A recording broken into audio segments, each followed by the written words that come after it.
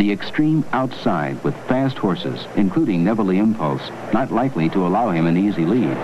Here they come. As the race began, the doubters seemed right. The post position had hurt.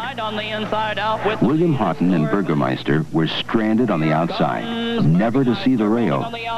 An impossible trip off which to win a Hambletonian.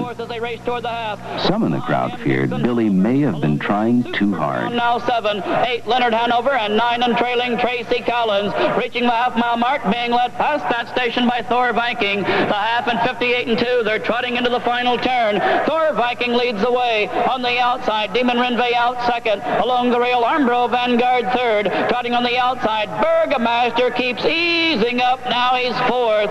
Along the rail, racing fifth. Neville Impulse locked in. Dixon Hanover 6 on the outside. Super Crown 7. Leonard Hanover from 8. And trailing still Tracy Collins. Approaching 3/4, being led by Thor Viking. He's at that mark and 1:28 and 1. Thor Viking heads the Hambletonian trotters as they turn for home. Burgomaster pushed 3 wide, and here he comes on the outside. Burgomaster trotting a storm between him. Neville Impulse along the rail, still leading Thor Viking. Coming on Armbro Vanguard. Now Burgomaster, and on the inside, fighting back Thor Viking.